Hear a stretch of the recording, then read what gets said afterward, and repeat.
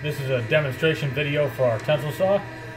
With the Tensilsaw, the blade is right here. You have an adjustment for moving the blade in and out, and that's you simply lift this lever and you twist on your motor, and it has a screw pattern on it that will move it in and out, get into the position you want, and you're good to go. As far as safety goes, we have a shield over it, and you really can't get your finger in there. You could if you tried hard enough, but you really can't get your finger in there accidentally to actually hurt yourself.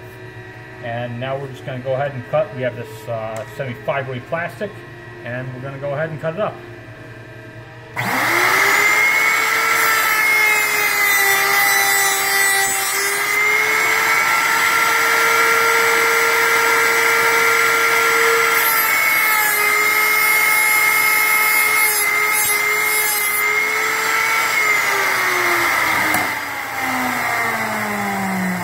Now, as far as the amount of dust you saw coming off that thing, we do actually have a vacuum that hooks in from the bottom of this.